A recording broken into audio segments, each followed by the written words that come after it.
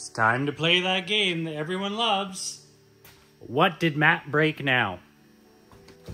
May have gotten a little too excited about getting this car back out and driving it yesterday and may have broken it. So we're gonna find out. Now that everything's calmed down,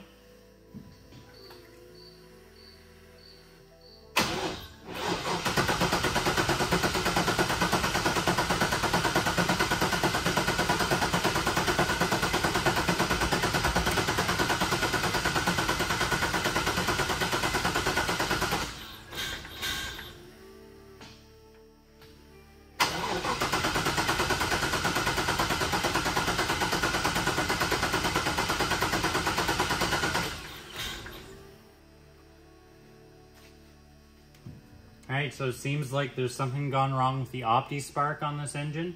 This is an LT1, and the distributor is on the front of the motor behind the water pump. So I'm going to go ahead, tear into it, and see what I've done. Guess while I take this car apart, it's a great time to tell you about it. So I bought this car actually 8 years ago yesterday. And then after, so that was 2015 I bought the car. And then it was a project, and you know how projects go, they kind of have ideas and try different things. So after about a year of that, it's 2016, and David Freiberger announced the roadkill zip tie drags in Tucson, Arizona. And I thought to myself, I'd like to go with that. So I then proceeded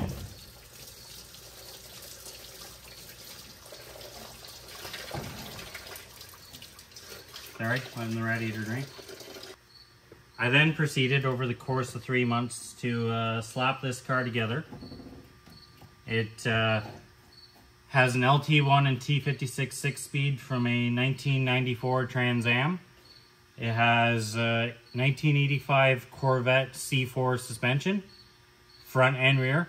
The rear suspension was a mistake. I've been fighting that since day one, but hindsight's 2020.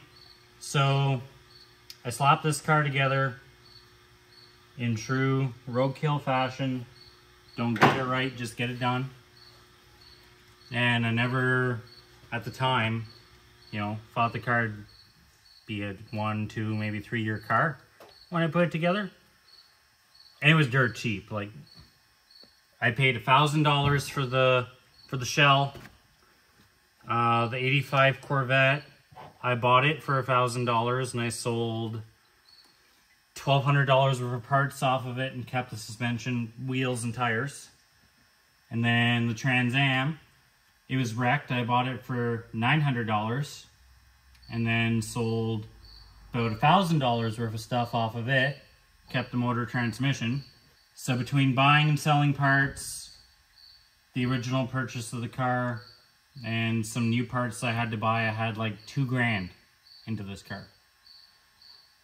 So this car has taken us a lot of places. It turned out to be way more than I ever thought it would be.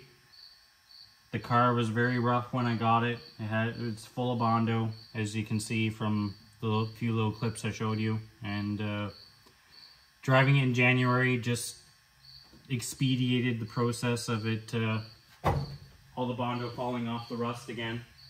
Which is why I found that 59.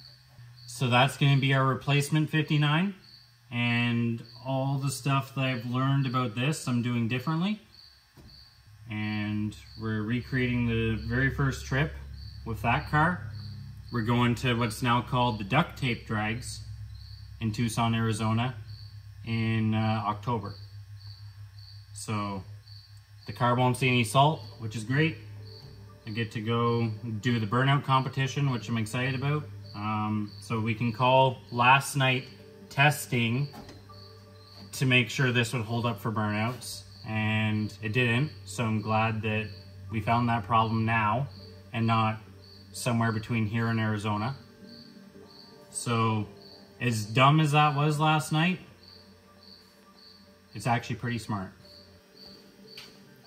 I apologize about my little cricket friend. He didn't get the memo that we're filming. I can pull the last bolt out. And water pump.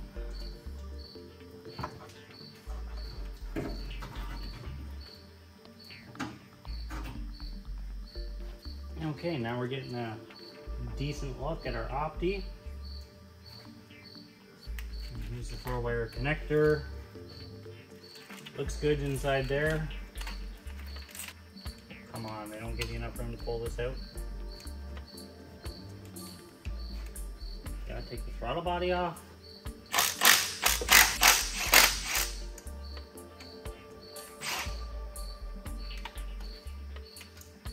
I want to take the throttle body off, but here we are. There.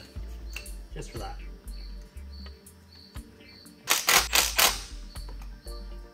Next thing we need to do is pull the harmonic balancer / crank pulley off.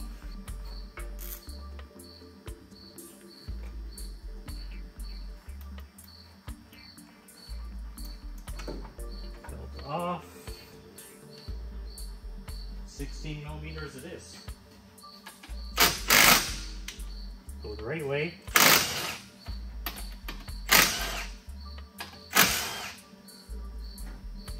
Alright, we have the crank pulley off. It's a really nice two-piece design where the actual hub stays on, so you can just pull the pulley off and get to the optic.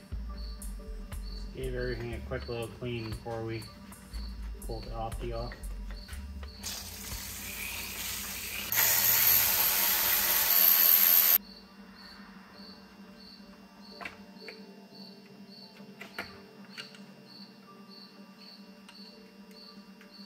So looking at it, looks like the seal might have gone bad. Focus. From oil leaking on it. So I'm going to take it over to the bench and open it up. Let's open this sucker up. Really teeny tiny E-Torx.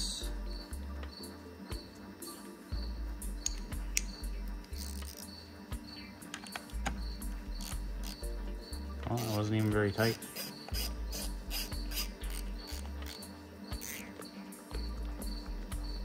Oh no. Need a deep one for there. Alright, so I took my socket over to the bench grinder, put on the drill, and spun it to grind it down. Let's see if she'll fit. Oh yeah, perfect.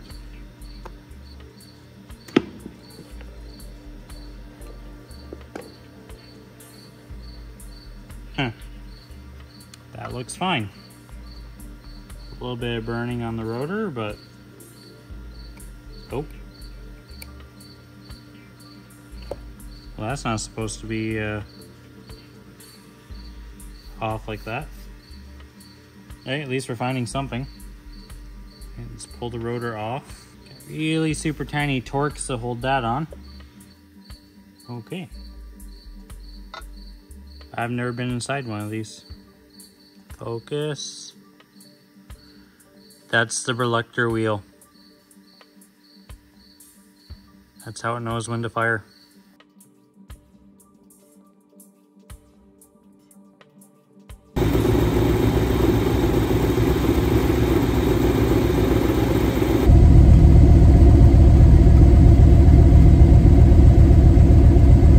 Well, it's time to get cracking. That engine and transmission need to come out and go in there. Well, here it is. The 1959 Dodge with the 85 Corvette suspension. As you can see, the car was pretty patched together when I got it. It's had patches brazed in. That's how long ago it was.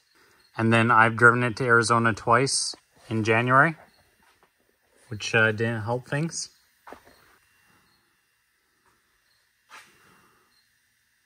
So this is why I looked high and low, far and wide for a really clean 59 Dodge, and that's what I found there.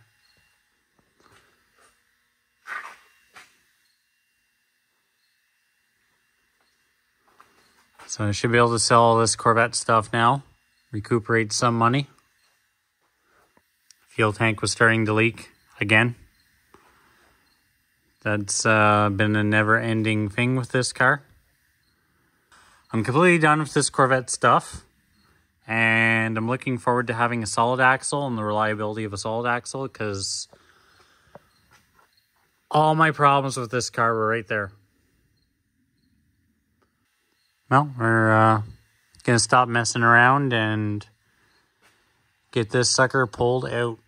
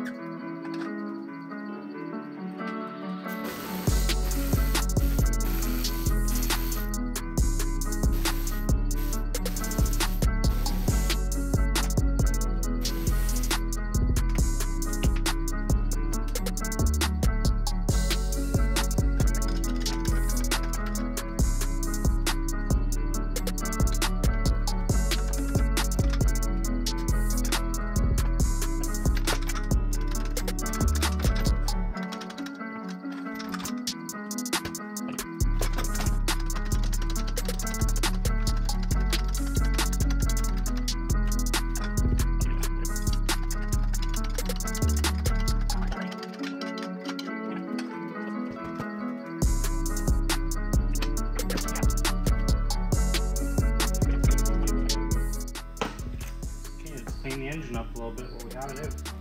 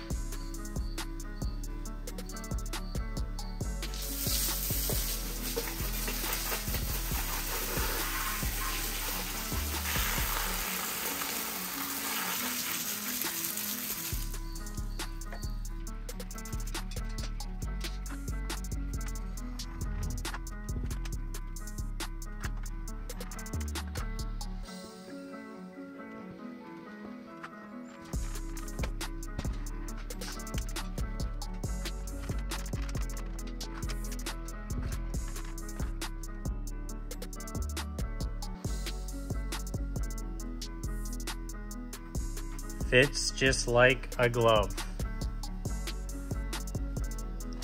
Actually, very impressed with how well it fits. So I'll get a large grommet so I can pop a hole probably down under here. Run the wiring inside for the PCM. And then all this stuff will be inside the car. And I want to try and keep it as clean looking under here as possible. For the airbags, I think what I'm going to do is run 3/8 hard line from the back, because I'll have all the air management in the trunk up to about here, and then a small chunk of air line to go from the hard line into the elbow and then down into the bag. Try and make it kind of look cool while keeping it clean. This will be changing a bit over here because I'm putting my steering column out of the other car into this car. I'm not a super big fan of the 1970s to 80s Pontiac steering wheel. Just, it doesn't suit it. But yeah, we're making progress. Engine's in, gonna start to clean up. That's gonna do it for today's episode. We got the engine all set in place. We had a little bit of a setback trying to get the motor to run again after some shenanigans. So a little bit behind, but that's okay. The engine actually went in really well. Looks really good. I'm super happy with the way it sits in there. Thanks for watching, guys, and have a good one. And if you liked today's video, please give me a sub. That'd be great.